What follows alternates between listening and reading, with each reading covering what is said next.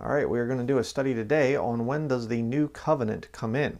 There was an old covenant back that was given to Moses, and we're going to see about this. And there's going to be a new covenant coming. When does it come in?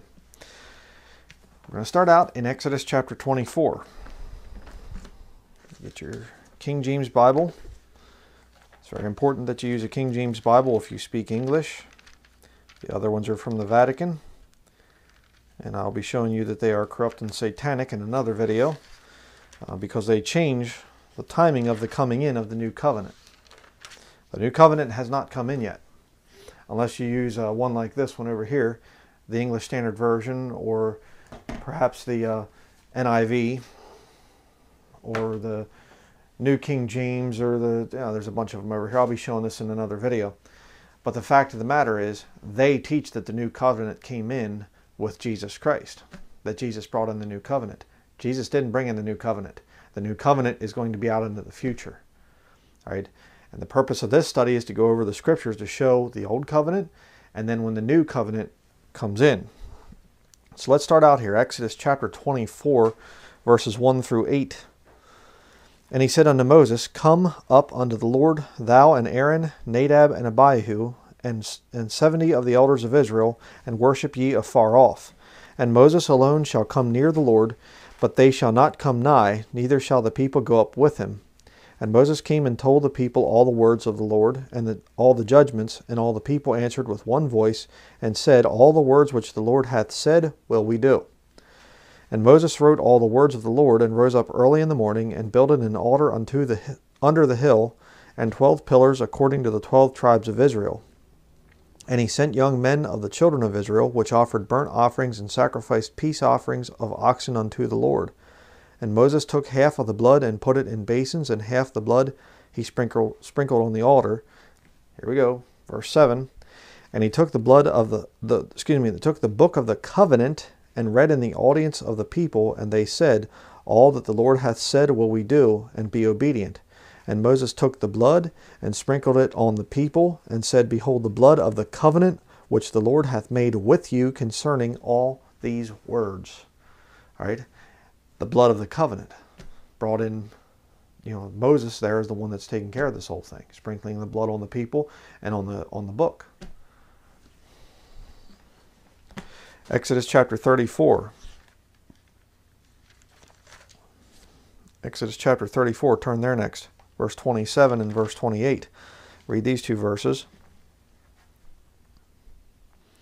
Exodus 34 verse 27 says, And the Lord said unto Moses, Write thou these words, for after the tenor of these words I have made a covenant with thee and with Israel. And he was there with the Lord 40 days and 40 nights. He did neither eat bread nor drink water. And he wrote upon the tables the words of the covenant, the 10 commandments. All right, so the 10 commandments are part of that old covenant that was given there to the people of Israel, the Jewish people. All right, it's very interesting. But again, it was given to Moses, him being kind of the mediator between God and the nation of Israel. Next, let's go to Leviticus chapter 26.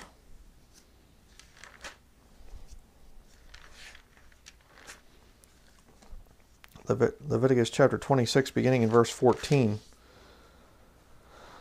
I read this in my study on the thing of the difference between testament and covenant, but we're going to go over these verses again because it's very important. Leviticus chapter 26, verse 14. But if ye will not hearken unto me, and will not do all these commandments, and if ye shall despise my statutes, or if your soul abhor my judgments, so that ye will not do any of my commandments, but that ye break my covenant, I also will do this unto you. I will even appoint over you terror, consumption, and the burning egg, or ague, however you say that shall consume the eyes and cause sorrow of heart, and ye shall sow your seed in vain, for your enemies shall eat it. Okay, let me just stop right there. Notice that this covenant that God made with Moses there and the children of Israel, this covenant is conditional. It's not like the Abrahamic covenant, which is it's perpetual. There's no conditions put on it. The Jews are going to get that land someday. that God promised to them, this one's conditional. This Mosaic covenant is a conditional covenant. Verse 17, and I will set my face against you, and ye shall be slain before your enemies. They that hate you shall reign over you, and ye shall flee when none pursueth you. And if ye will not yet for all this hearken unto me, then I will punish you 7 times more for your sins. And you're going to see that repeated 4 times in this passage. There are 4 sets of, where it says 7 times, you're going to be judged 7 times and whatever else. We'll get back to that here in a minute. Verse 19, and I will break the pride of your power, and I will make your heaven as iron and your earth as brass. And your strength shall be spent in vain, for your land shall not yield her increase, neither shall the trees of the land yield their fruits. And if you will walk contrary unto me, and will not hearken unto me, I will bring 7 times more plagues upon you according to your sins.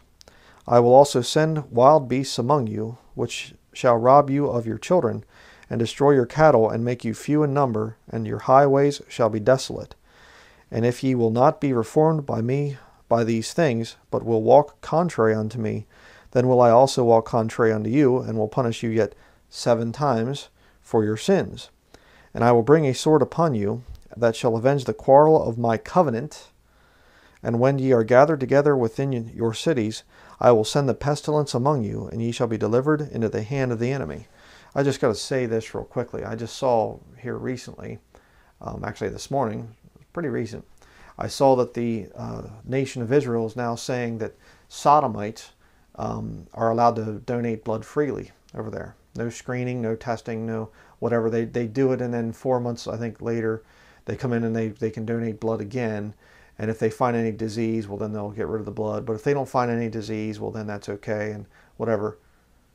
Foolish. Foolish. Sodomites are majorly infected with HIV and all kinds of other sexually transmitted diseases. And they're going to have them donating blood? It's insane. Well, what's going on? Fulfillment of Scripture. They reject Jesus Christ. They reject God's laws and things. And the Lord says, okay, I'm going to send pestilence in. I'm going to send in all kinds of horrible other plagues because you reject me. Still true to this day. Here, March 30th of 2018, these words still ring true. Verse 26, and when I have broken the staff of your bread, 10 women shall bake your bread in one oven, and they shall deliver you your bread again by weight, and ye shall eat and not be satisfied.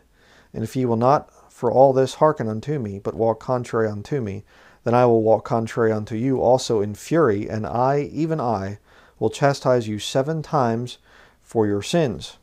And ye shall eat the flesh of your sons, and the flesh of your daughters shall ye eat. That actually happened in Scripture. They were besieged, and they ran out of food, and they were actually eating their own children. Yeah, it can get that bad. Verse 30, and I will destroy your high places, and cut down your images, and cast your carcasses upon the carcasses of your idols, and my soul shall abhor you. And I will make your cities waste, and bring your sanctuaries unto desolation, and I will not smell the savor of your sweet odors. And I will bring the land into desolation, and your enemies which shall dwell therein shall be astonished at it. And I will scatter you among the heathen, and will draw out a sword after you, and your land shall be desolate, and your cities waste. Then shall the land enjoy her Sabbaths, as long as it lieth desolate, and ye be in your enemies' lands. Even then shall the land rest, and enjoy her Sabbaths. As long as it lieth desolate, it shall rest, because it did not rest in your Sabbaths, when ye dwelt upon it. And upon them that are left alive of you I will send a faintness into their hearts in the lands of their enemies, and the sound of a shaken leaf shall chase them, and they shall flee as fleeing from a sword, and they shall fall when none pursueth. And they shall fall one upon another, as it were before a sword when none pursueth, and ye shall have no power to stand before your enemies.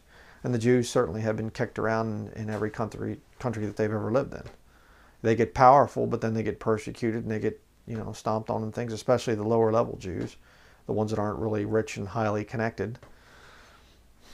So these scriptures, again, they're absolutely right, absolutely have been fulfilled. Verse 38, and ye shall perish among the heathen, and the land of your enemies shall eat you up.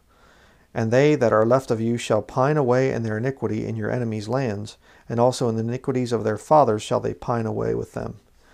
It's interesting, pine away means you get skinnier and skinnier, you're slowly dying. Interesting that you saw that with the death camps in Nazi Germany. These Jews that were there in these death camps, and they're pining away, they're getting so skinny and things. Why? Well, they rejected Jesus Christ. It's a tragic, sad thing, but God made a covenant with them through Moses. Moses, they claim that they revere Moses, and yet they turn against the covenant that was made between him, Moses, and God for the children of Israel. A lot of bad things happen as a result. Verse 40, if they shall confess their iniquity and the iniquity of their fathers, with their trespasses which they trespassed against me, and that also they have walked contrary unto me, and that I also have walked contrary unto them, and have brought them into the land of their enemies, if then their uncircumcised hearts be humbled, and they then accept of the punishment of their iniquity, then will I remember my covenant with Jacob, and also my covenant with Isaac, and also my covenant with Abraham, and I will remember the land. You see, God will remember the Abrahamic covenant. That's what's being talked about there. It's made to Abraham, Isaac, and Jacob. Because if it's just made to Abraham, well then the descendants of Ishmael could say, well, see, we get in on the promises for the land too. Like a lot of them try to do, it's the land of Palestine. There's no such thing. There's no such thing. It's the land of Israel. God promised it to the descendants of Abraham through Isaac, through Jacob. Jacob being the father of the 12 sons, 12 tribes. Jacob is later called Israel. Again, the time that's coming in the future is the time of Jacob's trouble, Israel's trouble. That's what's going on there. So God says, hey, you break the Mosaic covenant, I'm going to be angry with you. But if you repent, then I'll remember the Abrahamic covenant. The Mosaic covenant was not everlasting. The Abrahamic covenant was. Verse 43. The land also shall be left of them, and shall enjoy her Sabbaths, while she lieth desolate without them, and they shall accept of the punishment of their iniquity, because they despised my judgments, and because their soul abhorred my statutes. Yeah. Interesting. So you have verse 18, verse 21, verse 24, and verse 28. Each one of those is about 7 judgments. What do you have in the time of Jacob's trouble that the book of Revelation records? You have 7 years, 7 seals, 7 trumpets blown, and 7 vials poured out. How about that? God's giving them that last one little bit of time of saying, okay, you broke my covenant, the Mosaic covenant, so I'm going to pour out all this bad stuff on you. I'm going to give you the judgment, the 4 sevens judgment. All right? It's going to be a bad time for them. Very bad time. If you're Jewish, you can get saved right now. All right? You don't have to go into the time of Jacob's trouble. You can get saved and get out of that, time period that's coming. But you get these replacement theology people, these ones that print these new Vatican versions like this junk over here, and you get this and they say, well, the new covenant came in with Jesus Christ. It's not the New Testament, it's the new covenant that came in there. And they mess all kinds of stuff up there. And they say, well, see, the church has replaced Israel and whatever else. So, it messes the whole thing up. And then they'll try to say, they'll take that, and they'll try to say, well, see, I think the Abrahamic covenant, because we're born in by a spirit of adoption. The New Testament talks about that. We're Abraham's seed by a spirit of adoption, in other words. So those promises, the everlasting covenant, the Abrahamic covenant, comes to the church now. Absolute total lie. Complete lie. And the new covenant is not for the church either. I'm going to show you that today. The new covenant is yet to come. It didn't come in with Jesus Christ, as I've said earlier. Again, I will be proving that. But look at this. All this bad stuff is going to happen to the Jews in the time of Jacob's trouble. But look at the next verse, verse 44 through 46 here. We'll read that. And yet for all that, all the bad stuff the Lord's doing to them, when they be in the land of their enemies, I will not cast them away. Neither will I abhor them to destroy them utterly, and to break my covenant with them, for I am the Lord their God. God's not going to break that everlasting covenant, the Abrahamic covenant. God gives them the Mosaic covenant and says, okay, it's up to you to keep this. If you obey me and keep it, everything's going to go good. If you disobey me and break it, I'm going to send all kinds of judgment. But because of the Abrahamic covenant, I'm not going to destroy you utterly. Verse 45, but I will for their sakes remember the covenant of their ancestors, whom I brought forth out of the land of Egypt in the sight of the heathen, that I might be their God, and I am the Lord. These are the statutes and judgments and laws which the Lord hath made between him and the children of Israel in Mount Sinai by the hand of Moses. So not only does God remember the Abrahamic covenant, God also says, even though you broke the Mosaic covenant, I'm still going to remember that. I'm still going to remember that agreement there, that law, those 10 commandments. God still remembers it. And he restores it. But this time, he doesn't leave it up to them to have the free will to obey or reject or, whatever. He doesn't count on them and their moral convictions or whatever to keep the law. It doesn't happen. Let me show you. Jeremiah chapter 30. Jeremiah, go to the book of Jeremiah chapter 30.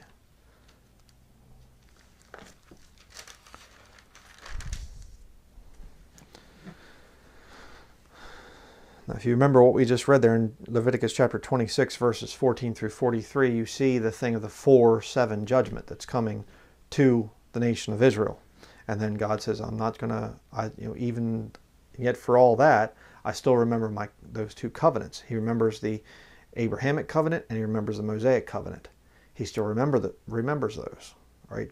But it starts out this time of Jacob's trouble, which we're going to read about here in this passage, and then it goes to the new covenant. But the whole purpose of this study is, when does that new covenant come in? At the end of the time of Jacob's trouble or in the time of Jacob's trouble? I'll show you what I believe on that. Jeremiah chapter 30, verse 1 through 9. The word that came to Jeremiah from the Lord, saying, Thus speaketh the Lord God of Israel, saying, Write thee all the words that I have spoken unto thee in a book. For lo, the days come, saith the Lord, that I will bring again the captivity of my people Israel, and Judah, saith the Lord, and I will cause them to return to the land that I gave to their fathers, and they shall possess it. And these are the words that the Lord spake concerning Israel and concerning Judah. Not the church, not Christianity, or whatever else. See, what people have to get into their minds is this, what many call the church age, is a period of time where God is dealing with both Jews and Gentiles. But when the catching away of the body of Christ happens before the time of Jacob's trouble, when that event occurs, God says, okay, I'm not going to deal with the Gentiles anymore. There will be some that get saved, certainly. There will be a great multitude that get saved according to Revelation chapter 7. That's true. But God's attention turns back to the nation of Israel. And see, people, Christians, I'll say it that way, saved Christians have this idea that we have this special place in the Lord and we're just, we're just the ones that are there and just goes on out into the future and God's plans just revolve all around us. That isn't true. That's not true at all. Yes, we do have a special place. Yes, we are there in God's plan. But you know what? When the Lord comes back down here to the earth to rule and reign, he rules and reigns from Jerusalem. All right? And he restores the Jewish people. The others are just kind of a sideline type of thing. I do believe that there will be other Gentiles that will be in that time period. But it's not the same thing. God's dealings with his church is not the same thing as him dealing with the nation of Israel. He made covenants with the nation of Israel. God didn't make any covenants with the church, the Christian church. We have the New Testament. The Jews have the covenants of promise. Now, there's a spirit of adoption. I understand that. But it's not the same thing. And people have to get that into their minds. The Great Tribulation is all about the church and purifying the church. It's ridiculous. It's crazy. Catholic, in other words. Verse 5. For thus saith the Lord, we have heard a voice of trembling, of fear, and not of peace. Ask ye now and see whether a man doth travail with child, Wherefore do I see every man with his hands on his loins, as a woman in travail, and all faces are turned into paleness. All right? Talking about that time of Jacob's trouble. We're going to read that in the very next verse. But why are these men, like this? They can't eat. Why? To eat, you're going to have the mark of the beast. No man can buy or sell unless you have the mark. They can't take it in that time period. It's going to be rough. No more job, no more bank account, no more mortgage, no more going to the grocery store, no more filling up your car at the gas station. It's over. You're done. Verse 7. Alas, for that day is great, so that none is like it. It is even the time of Jacob's trouble, but he shall be saved out of it. For it shall come to pass in that day, saith the Lord of hosts, that I will break his yoke from off thy neck, and will burst thy bonds, and strangers shall no more serve themselves of him. But they shall serve the Lord their God, and David their king, whom I will raise up unto them. David their king being symbolic, of Jesus Christ, the coming Messiah. He came the first time, I'm saying, but he comes back to fulfill the other prophecies concerning him ruling and reigning for 1,000 years. So there you see that time of Jacob's trouble. Again, the first part of Leviticus chapter 26, verses 14 through 43, you have all these bad things happening to the Jewish people and the 4/7 judgments. All right. Then Leviticus chapter 26, verses 44 through 46, then you have God remembering his covenant, both covenants, Abrahamic and Mosaic, and he again starts to deal with the people of Israel. Go to Jeremiah chapter 31. We're going to see now about this thing of the new covenant. Jeremiah 31, verse 31. Behold, the days come, saith the Lord, that I will make a new covenant with the house of Israel and with the house of Judah, not according to the covenant that I made with their fathers in the day that I took them by the hand to bring them out of the land of Egypt, which my covenant they break. Although I was an husband unto them, saith the Lord. They broke the covenant, the Mosaic covenant. And this shall be the covenant that I will make with the house of Israel after those days, saith the Lord. I will put my law in their inward parts and write it in their hearts, and will be their God, and they shall be my people. And they shall teach no more every man his neighbor, and every man his brother, saying, Know the Lord, for they shall all know me, from the least of them unto the greatest of them, saith the Lord. For I will forgive their iniquity, and I will remember their sin no more. This is the new covenant. Okay? Verse 31. I will make a new covenant with the Christian church. No, it says with the house of Israel and with the house of Judah. It's a new covenant. You say, well, you see Jesus brought that in the first century. Really? Well, then how's that work out there? Verse 33, But this shall be the covenant that I will make with the house of Israel after those days, saith the Lord. I will put my law in their inward parts and write it in their hearts. And they will be their God, and they shall be my people. And they shall teach no more every man his neighbor and every man his brother, saying, Know the Lord, for they shall all know me. From the least of them unto the greatest of them, saith the Lord, for I will forgive their iniquity, and I will remember their sin no more. And that's the current state of the Jews over in Israel. Now that the new covenant came in. The new covenant hasn't come in yet. The New Testament came in. Jesus Christ brought in the New Testament. He did not bring the new covenant. And these Vatican versions over here, all these different ones like this, these things here all say covenant. Jesus brought in a new covenant.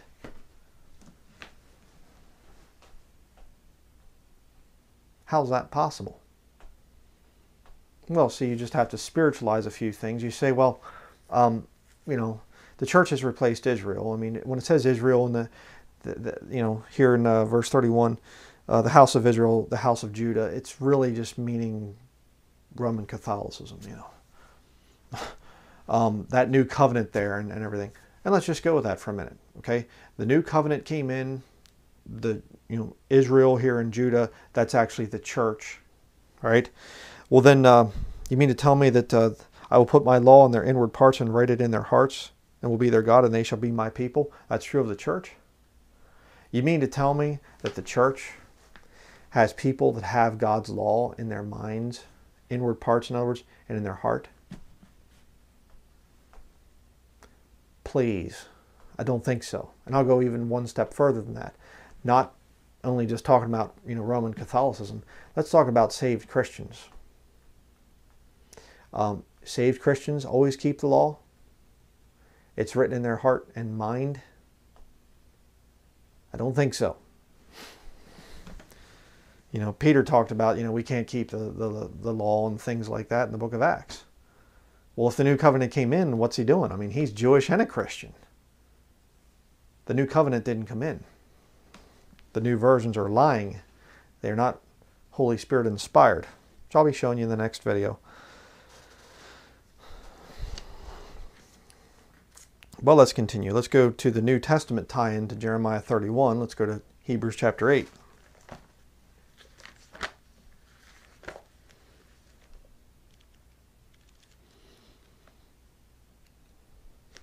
Hebrews chapter 8, verse 1 through 13. The whole chapter, in other words. We'll go down through this. It says here, now of the things which we have spoken, this is the sum. We have such an high priest who is set on the right hand of the throne of the majesty in the heavens, a minister of the sanctuary and of the true tabernacle, which the Lord pitched, and not man.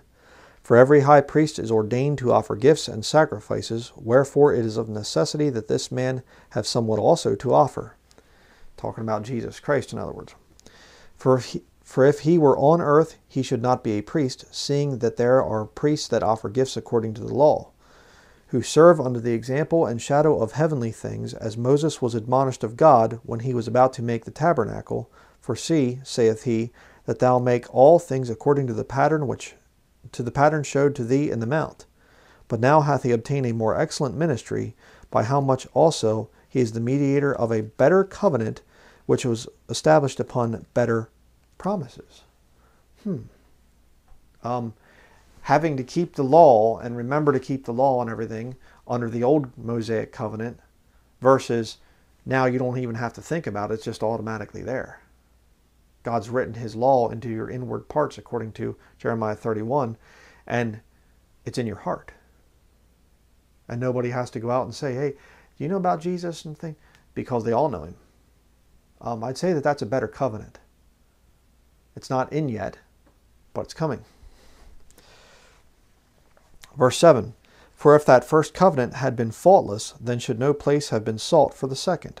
For finding fault with them, notice that, the covenant was good, but the fault was with them, the Jews in the Old Testament, that broke that Mosaic covenant.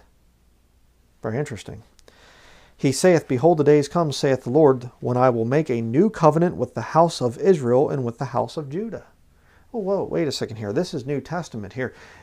I mean, this should be updated. I mean, Paul should have said, I believe Paul's the writer of Hebrews. You can disagree with that if you want to, but I mean, whoever wrote Hebrews will say it that way. They should have said, well, the church. The new covenant's with the church. No, it's with Israel and with Judah. And that hasn't happened yet. Verse 9, not according to the covenant that I made with their fathers in the day when I took them by the hand to lead them out of the land of Egypt, because they continued not in my covenant, and I regarded them not, saith the Lord.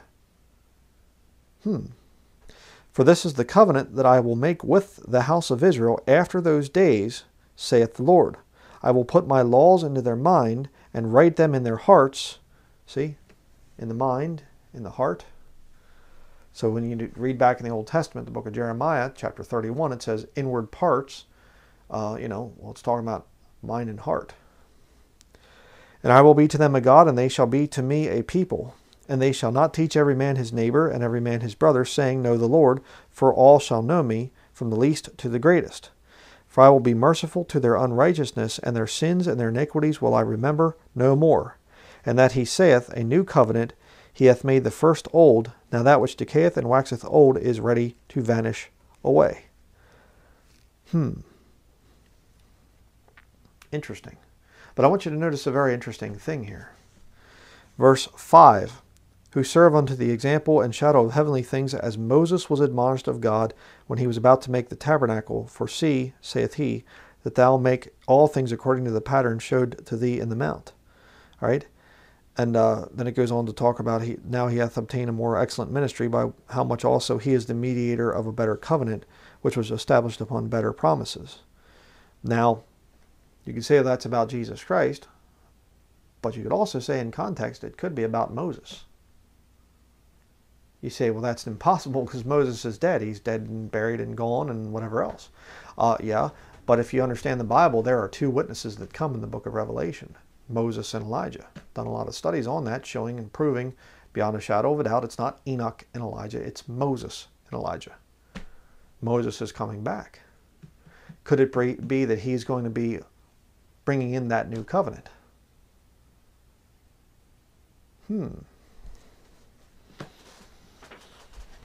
Let's look about that.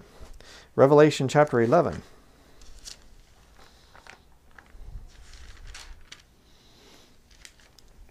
Revelation chapter 11. We'll read about the two witnesses here. Verse 1. And there was given me a reed like unto a rod, and the angel stood, saying, Rise and measure the temple of God and the altar, and them that worship therein. But the court which is without the temple leave out, and measure it not, for it is given unto the Gentiles, and the holy city shall they tread under foot 42 months. And I will give power unto my two witnesses, and they shall prophesy 1,260 days, clothed in sackcloth. These are the two olive trees, and the two candlesticks standing before the God of the earth. And if any man will hurt them, fire proceedeth out of their mouth, and devoureth their enemies. And if any man will hurt them, he must in this manner be killed. These have power to shut heaven, that it rain not in the days of their prophecy, and have power over waters to turn them to blood, and to smite the earth with all plagues, as often as they will. Interesting, because those things there in verse 6 are the same kind of things that Moses and Elijah did in the Old Testament. Plagues and causing it to stop raining, and turning water into blood. Enoch didn't do any of that stuff, but Moses and Elijah did. Verse 7. And when they shall have finished their testimony, the beast that ascendeth out of the bottomless pit shall make war against them, and shall overcome them, and kill them.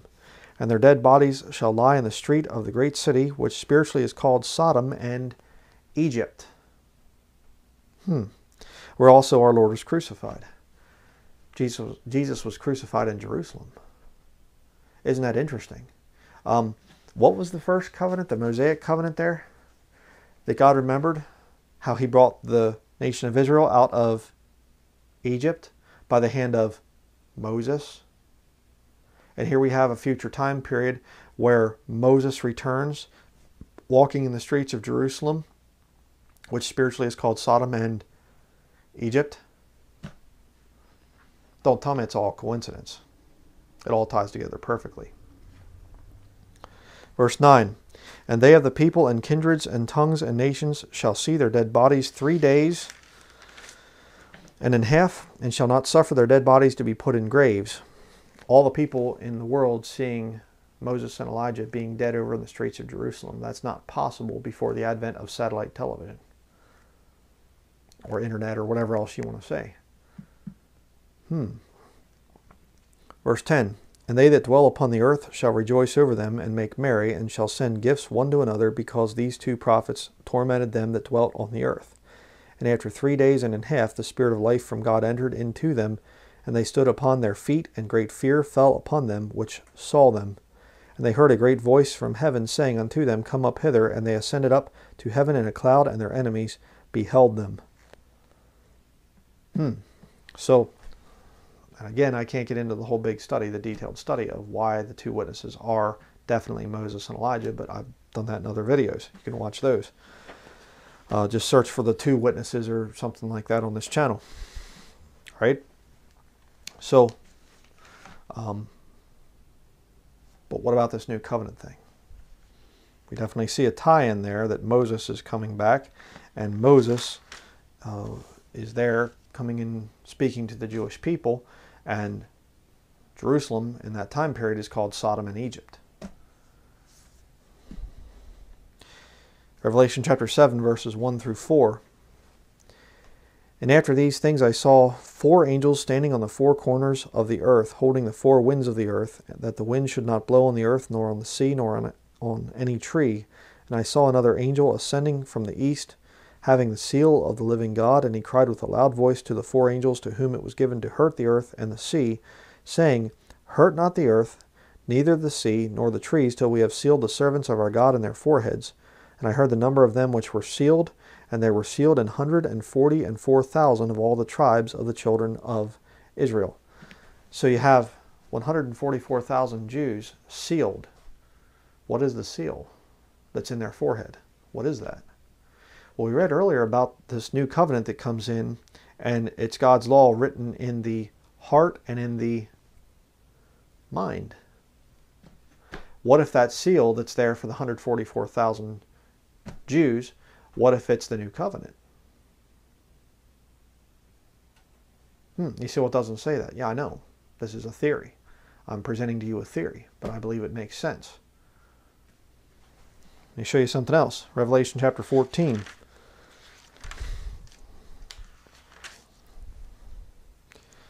Revelation chapter 14, verses 1 through 5.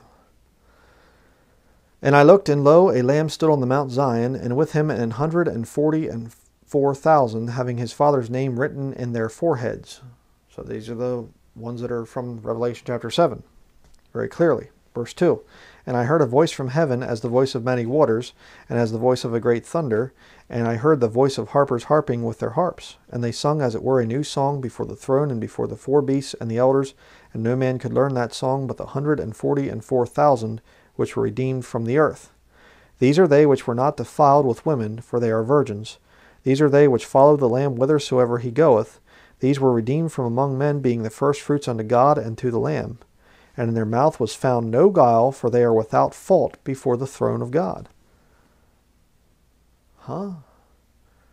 How on earth could they be without fault before the throne of God? Unless they had the law of God written in their hearts.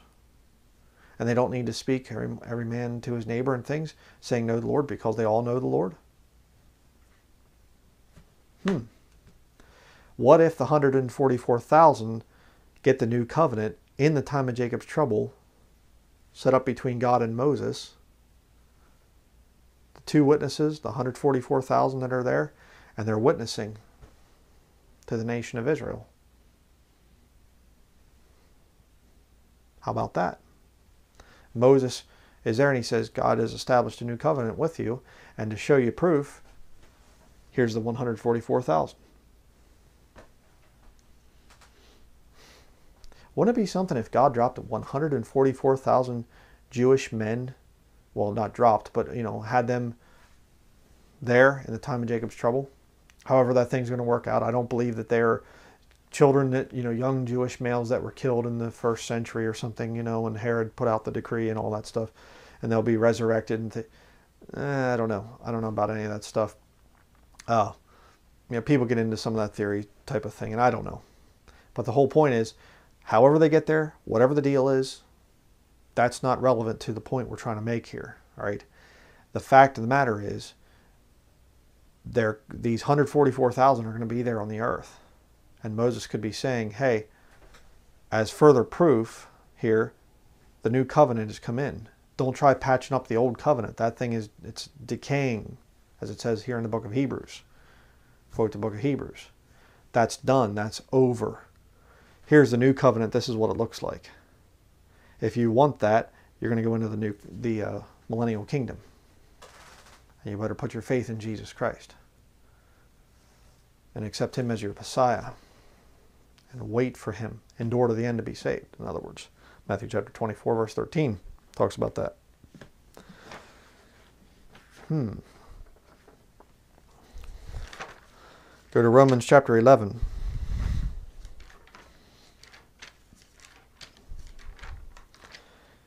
You say, I don't know, I think the new covenant already came in. Well, you're quite foolish and you need to be saved. If you believe the new covenant's already here, you're lost. Your opinions don't matter on that issue. The new covenant has not come in yet. I think we've clearly demonstrated that now. Romans chapter 11, verse 25. Here, but here's further proof if you're still hard-headed or whatever. Romans chapter 11, verse 25 through 27. For I would not, brethren, that ye should be ignorant of this mystery, lest ye should be wise in your own conceits, that blindness in part is happened to Israel, until the fullness of the Gentiles be come in. And so all Israel shall be saved. As it is written, there shall come out of Zion the deliverer, and shall turn away ungodliness from Jacob. How do you turn away ungodliness from Jacob, the nation of Israel? That would be in the time of Jacob's trouble, when Jesus Christ is revealed. Book of Revelation, the revelation of Jesus Christ. And turn away ungodliness from Jacob by bringing in the new covenant. Yeah. You say, how do you know? Verse 27. For this is my covenant unto them, when I shall take away their sins. Well, that came in the first century. No, because Paul is saying this thing's going to happen someday. I'm not sure that you've proved your point. Look at verse 28. As concerning the gospel, right now, in other words, they, the Jews, are enemies for your sakes. But as touching the election, there, the covenants and things, that election that God has a special choosing for those Jewish people, they are beloved for the fathers' sakes. The fathers. Who are the fathers there? Abraham, Isaac, Jacob. You see how that thing works? No, the new covenant has not come in yet, but it will be in the future.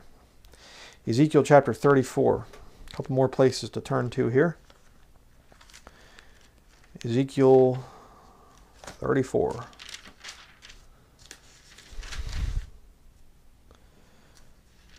Verse 23 through 31. Okay, it says here, and I will set up one shepherd over them, and he shall feed them, even my servant David. He shall feed them, and he shall be their shepherd. And I, the Lord God, and I, the Lord, will be their God, and my servant David a prince among them. I, the Lord, have spoken it. And I will make with them a covenant of peace, and will cause the evil beast to cease out of the land, and they shall dwell safely in the wilderness and sleep in the woods. A good idea. I like sleeping in the woods. And I will make them and the places round about my hill a blessing, and I will cause the shower to come down in his season. There shall be showers of blessing.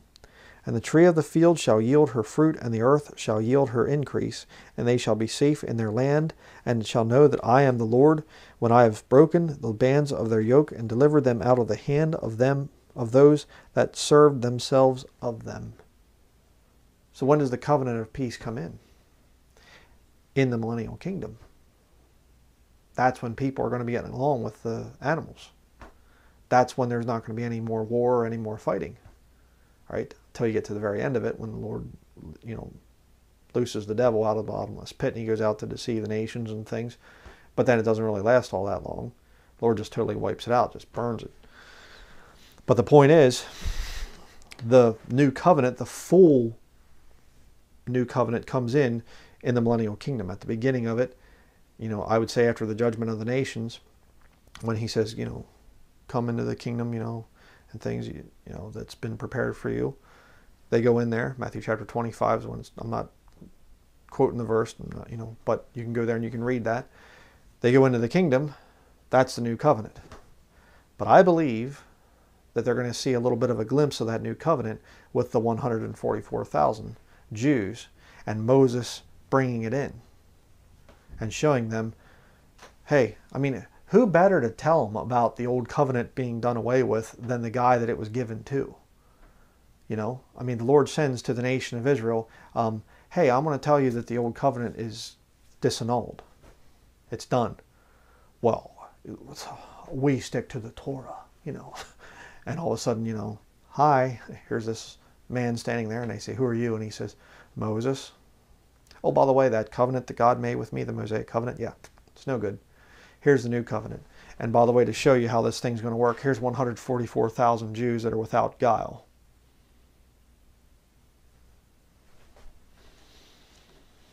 It's going to be, a little impressive to the Jews in that time period. Ezekiel chapter 36, verse 25. Ezekiel 36 verse 25 says, Then will I sprinkle clean water upon you, and ye shall be clean from all your filthiness, and from all your idols will I cleanse you.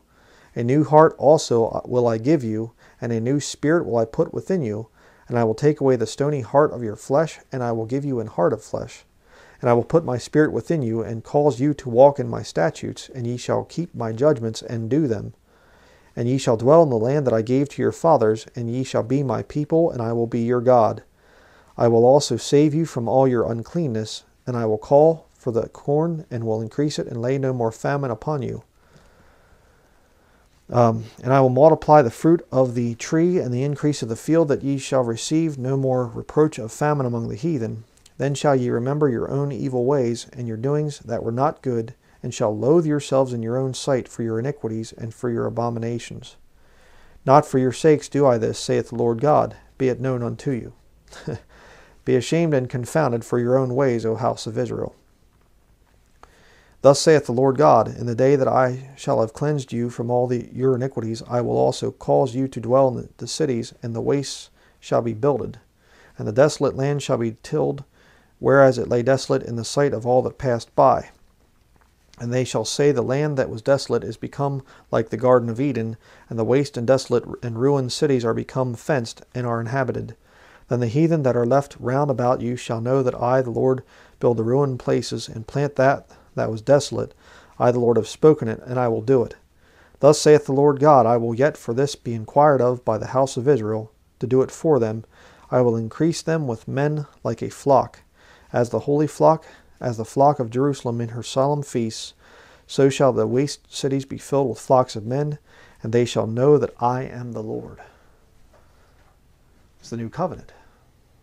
Absolutely the new covenant. But I want to make a point here. It's a very important point.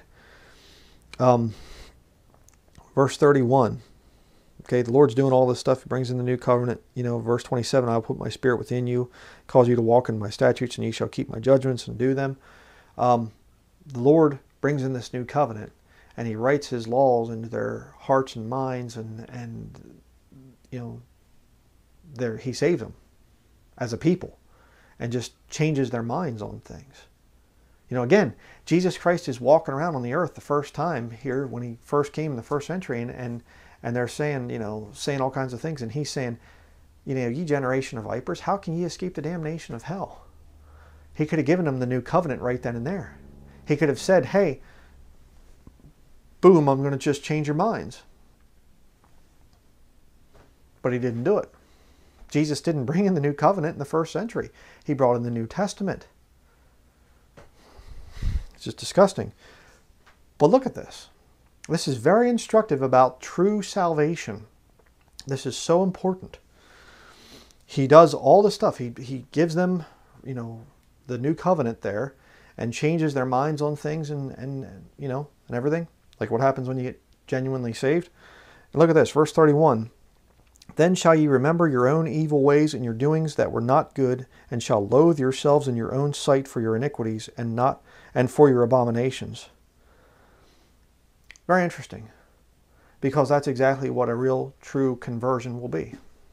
When somebody truly gets saved, when you become born again, when you have a new life given to you by Jesus Christ, you'll say, wow, it's just so amazing. My interests have changed. I just love to read the Bible. I love the old hymns. I love the things of the Lord. They're so exciting. I want to tell people about Jesus. There's a major change. The old hymn, what a wonderful change in my life has been wrought since Jesus came into my heart. All right? Yeah, there's going to be a huge change. But another thing that happens is, then shall you remember your own evil ways and your doings that were not good, past lost life, and shall loathe yourselves in your own sight for your iniquities and for your abominations. Something that'll come to your mind when you genuinely get saved as a Christian? You'll remember how you were before you got saved. And you'll think to yourself, I can't believe I did that. I can't believe the times that I laughed at the Bible, that I mocked the Lord, that I had pleasure and I did that. Oh, I don't even want to think about the stuff I did. I'm so, why on earth would you save me, Lord? I don't understand. You sure got a bum deal when you got me. It's a changed life. It's a drastic changed life. And you see these people out there today, and they're saying that a changed life is false salvation. You're dealing with lost people. You're dealing with people who have never experienced a supernatural rebirth, a supernatural act of God making you born again. They've never become a new creature in Christ Jesus. They've not experienced it. They don't loathe themselves from back when they were lost. There's no emotional thing there. It's just, oh, well, yeah, we're all sinners. Yeah, I guess, I prayed the prayer, I accepted Jesus, I believed, whatever they say and whatever else. And you say, were you a pretty rotten individual before? Well, yeah. They don't loathe themselves. But those that are truly born again, Christians I've had dealings with for years and years and years, and you look at your past life and you just say, oh, God forgive me. Oh, I can't believe I did those. Oh, yeah. It's very true for us today. Godly sorrow worketh repentance to salvation, not to be repented of. All right? But the sorrow of the world worketh death. 2 Corinthians chapter 7, verse 10, I think it is. It's just incredible, the change that will happen in your life when you get genuinely born again. But these people that say, oh, there was really no change or whatever else, or you can change, but you don't have to change, they're lost. It's just that simple. And I just find it interesting that even when you have the new covenant come in, which is not what we have today, but even then, when God says, we didn't have God's laws written into our heart and mind and things and whatever. That didn't happen with us. This is a even better covenant in some ways, because these people aren't going to be sinning, because God's laws and everything is just written right into their mind and into their heart. And they're not going to have to try to witness to people, because they're all going to be believing in the Lord. That's what the whole new covenant is all about. And even then, they still have enough that they can remember their old life and loathe that old life. Very interesting. But finally, let's go to Ezekiel chapter 37, verse 20 through 28. And the sticks whereon thou writest shall be in thine hand before their eyes. And say unto them, Thus saith the Lord God, Behold, I will take the children of Israel from among the heathen, whither they be gone, and will gather them on every side, and bring them into their own land. And I will make them one nation in the land upon the mountains of Israel, and one king shall be king to them all. And they shall be no more two nations, neither shall they be divided into two kingdoms any more at all. Neither shall they defile themselves any more with their idols, nor with their detestable things, nor with any of their transgressions, but I will save them out of all their dwelling places, wherein they have sinned, and will cleanse them. So shall they be my people, and I will be their God. And David my servant shall be king over them, and they all shall have one shepherd, and they shall also walk in my judgments, and observe my statutes, and do them. And they shall dwell in the land that I have given unto Jacob my servant, Abrahamic covenant, in other words, wherein your fathers have dwelt, and they shall dwell therein, even they and their children's children forever, and my servant David shall be their prince forever. Moreover, I will make a covenant of peace with them. It shall be an everlasting covenant with them. And I will place them and multiply them, and will set my sanctuary in the midst of them forevermore. My tabernacle also shall be with them. Yea, I will be their God, and they shall be my people. And the heathen shall know that I, the Lord, do sanctify Israel, when my sanctuary shall be in the midst of them forevermore. Everlasting covenant. The first Mosaic covenant was conditional on those people, the Jewish people. They broke it. So God said, okay, that covenant is disannulled. They broke that covenant, but I still remember it. I still remember the law that I gave to Moses. I still remember my servant Moses, and I'm going to bring that back someday, but it's going to be a better covenant, a new covenant. And it has nothing to do with the Gentiles at all. It's for the house of Israel, for the house of Judah. So that's going to be it for this study. I'm going to do another one here. I'm going to be showing some of the differences between the King James Bible, and these new Vatican versions. So don't fall for anybody that tries to tell you that the new covenant has come in, or replacement theology, or God's done with the nation of Israel, or whatever else. That's a lie. Okay? Thank you for watching.